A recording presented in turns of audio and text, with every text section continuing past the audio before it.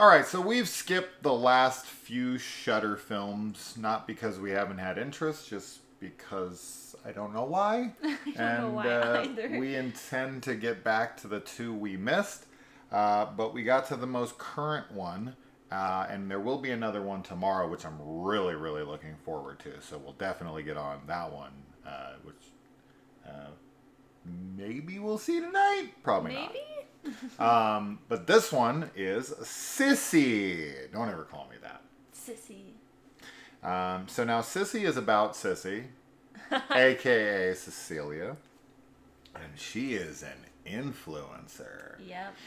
And Sissy runs into an old friend of hers, Emma, at a drugstore, and they have not seen each other in a very long time. And she invites her to a party. And when she gets there, some old wounds are opened up, and someone's sanity is called into question. Yep. And, okay, so a couple things. So, I think first out the gate, I'm going to talk about how insane the kills are in this film. Like, so insane. What I find kind of fascinating about that is, like, I'm the kill guy, right? This is what I'm looking for. Like, I'm always about the gore and give me the kills and show it on screen. And they do that here. Every death in this film is on screen and is no cutaway. Yes. And they are violent. Like, there's one in particular that made me actually gasp out loud because I was expecting it to cut away. Uh-huh. And not only does it not cut away, but it's one of the most graphic kills of this year and of recent memory. And Absolutely. I was just like, oh, okay, we're really going for broke here on the kills. And here's what's kind of shocking about that. This is definitely not the film that you would expect it from. At all.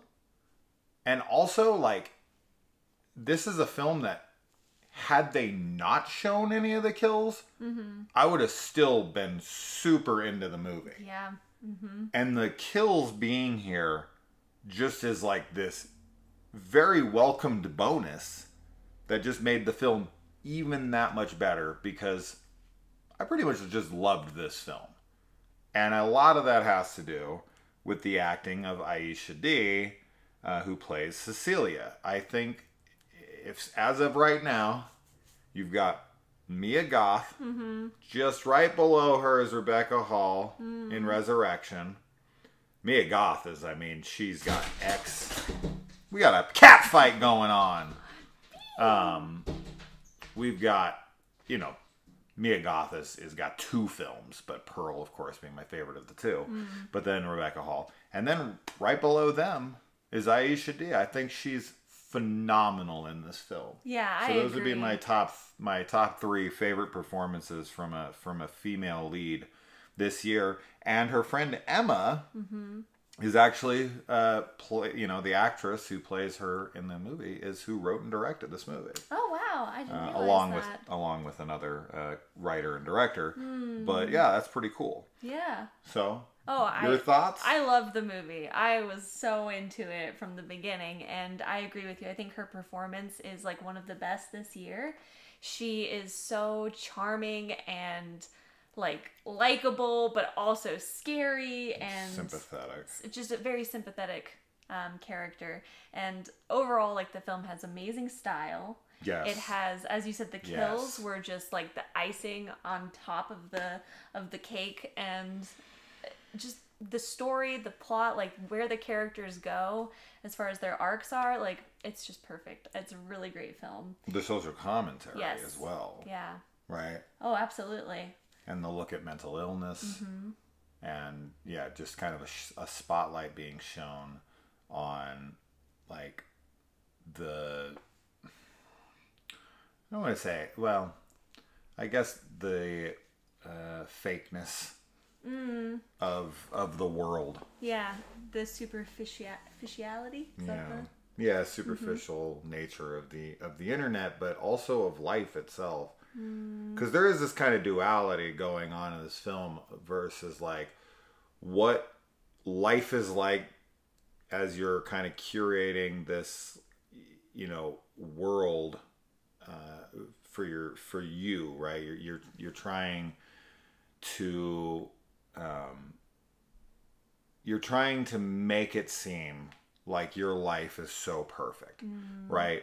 But in reality, we all know behind the camera, things aren't always what they appear to be, you know. And I think that's really, really well, you know, done in this film.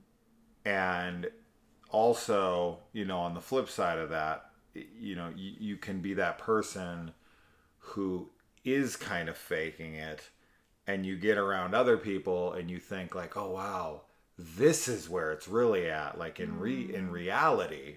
And then, you know, you kind of see beyond that, and you see people are just fake in general. You know, some people are just fake, period. Yeah. It doesn't matter if they're online, because there's people that you know that are true to life online as they are, you know, in real life. And then you know people, and I feel like it's kind of the one and the same, right? It's just like the people who are fake as hell in real life are the ones who are fake as hell online. Yeah, sure. Right? Yeah, I mean, the social commentary with, like, what is reality and how we create, like, our version of reality, because it's as much for ourselves as it is for other people, you know, and, like, what it explores with that is just, it's really, really well done, and it's really fascinating, and, like, overall, the movie reminded me a lot of Pearl, or of, like, you know, X. It has the same type of, like, really, like, charismatic and prominent female lead, and you just are sucked in by her performance. Like, I really was on just such a roller coaster with her through, and just some things, like, I think for me, this is one of those characters where it's like you can relate to so much, but even when you're relating to maybe some of the darker parts of the character, like, I don't know, it didn't ever take me out of it. Like, I didn't really feel put off by it. Yeah. You know? This movie also reminded me very much of a movie we watched this year called All My Friends Hate Me, where somebody goes to a party, and when they get there, you know, it's supposed to be this good time, and everyone's really just kind of being a dick to this person. And, you know, this brings out a darker side of them. But with that film, we had talked about how, like, I couldn't really put a label on that film. That film was very hard to put a label on. But with this one, this felt like that in its story to a degree. But this is absolutely like dark satirical comedy and super ultra violent horror. Yes.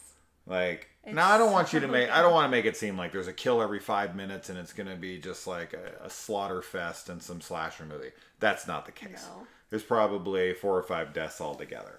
But, man, when they happen, they're just so surprisingly violent that I just was not expecting it. Not while we were watching this, because this film is very, like, you know, whimsical and lighthearted in its opening, and things are going well until they get awkward, and you think it's just going to be like a breakdown of a character, and that things are gonna start to you know, degrade and fall apart.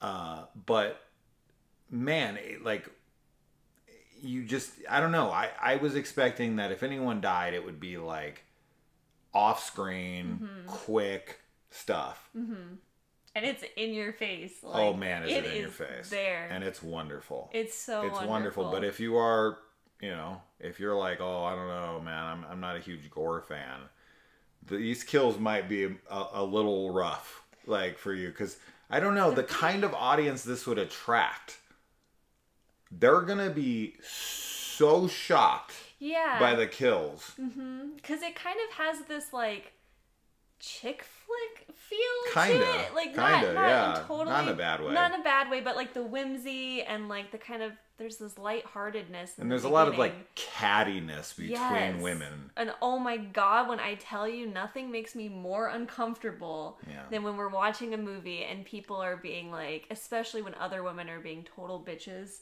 to each other. Yeah. Like I get so uncomfortable and I just hate it. And this film, there's a good amount of it, but it's perfect because it really puts you into the mindset of Sissy, of Cecilia. But yeah, it's weird. I think that for the type of film, the gore is unexpected. Another interesting thing with this film is like, I don't know who to root for. I know. Well, that's what I was meaning. Because, like, on one hand, I'm like, oh, I, really shouldn't relate that much. And, like, it's kind of like the dark part of yourself that, wants to get revenge on bullies and whatnot. Yeah. So she's not really, I don't know, it's not quite the anti-hero type of thing. But it almost is. It toes the line, for sure. Absolutely. For sure. It's right in that gray area of, like, ooh, I don't know if I can support that.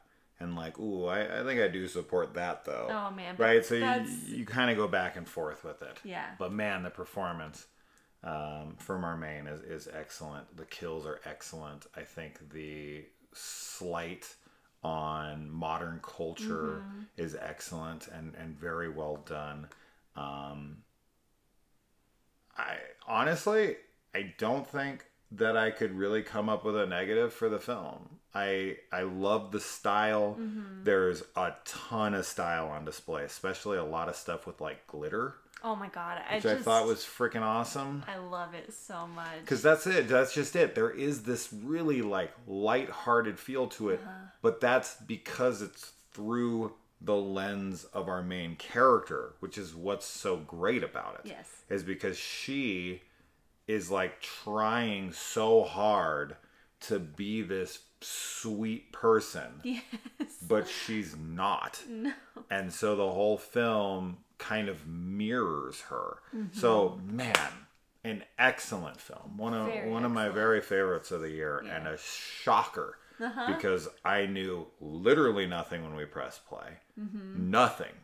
Yeah, nothing. Like I saw the poster and was like, I think that's a woman. I think that's a black woman's hair. I think. That's it. That's what I had to go off of. Wow, what in-depth analysis of an idea or a synopsis. Nothing. Nothing. No. And so when it came on, I was kind of like, oh, this is going to be, some slant towards society and whatever. Like, okay, like it'll be a social commentary. But I was not expecting this deep dive into someone's psyche that's like this, which is a character we don't really explore that often. The characters are this one definitely leaves you in a grayer area. Yeah. And the ending is satisfying, but like you kind of feel, I don't know, unsure about your satisfaction with it. Yes. So, yeah. That's a good way to put it. You have conflicting feelings while watching it, and that's great. Yeah. Because the characters in it have conflicting feelings. Right. And it's a great one. Yeah, absolutely wonderful. I definitely could not recommend it more.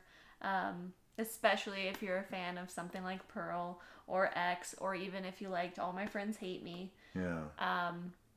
It's fantastic. Yeah.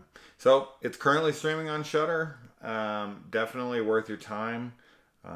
If nothing else, if you're just a gore hound, fast forward to the kills. They're freaking awesome. But I think you should watch the whole thing because I think the whole movie is great. But I feel like there's something for everyone. Like if you got a girlfriend who's not that into horror, and she's like, I want to watch something, you're just like, oh, I got something, and she'll be like really into it at first, and then the first, one of the kills will happen, and she'll be like, what the, what is this? What did you put on? Yeah, maybe. Well, yeah. I don't know. Do what you want. Show it to who you want. Yeah. Well, let us know if you watch it. All right. Bye. Bye.